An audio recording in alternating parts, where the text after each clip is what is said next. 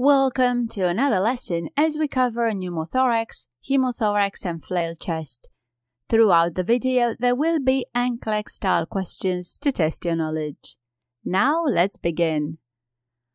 A pneumothorax is a lung collapse caused by the presence of air or gas in the pleural space. When air enters the pleural space during inspiration through a one-way valve and is unable to depart on expiration, a tension pneumothorax ensues. The suffocating air puts strain on the heart and lungs. As a result of the increased pressure, blood arteries are compressed and venous return is limited, resulting in a reduction in cardiac output. If not treated right away, death is a possibility.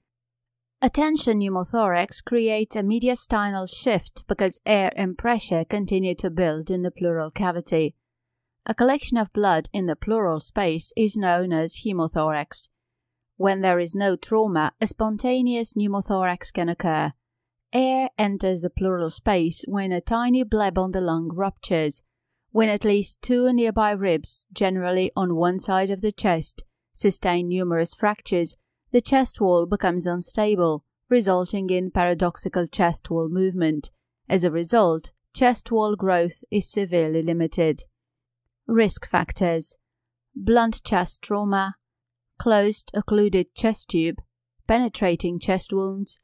Older adult clients have decreased pulmonary reserves due to normal lung changes, including decreased lung elasticity and thickening alveoli. Chronic obstructive pulmonary disease, also called COPD. Expected findings: anxiety, pleuritic pain. Physical assessment findings.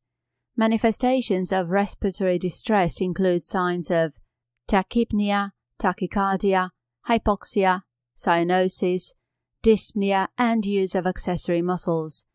Tracheal deviation to the unaffected side, which is more common with tension pneumothorax. Reduced or absent breath sounds on the affected side. Asymmetrical chest wall movement. Hyperresonance on percussion due to trapped air, which is more common with pneumothorax.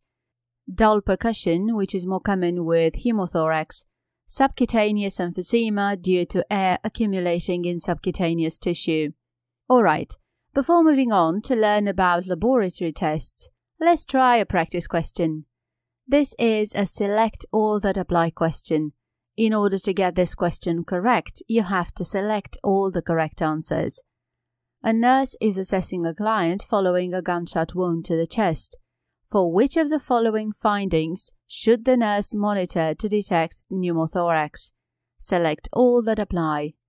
A. Tachypnea. B. Deviation of the trachea.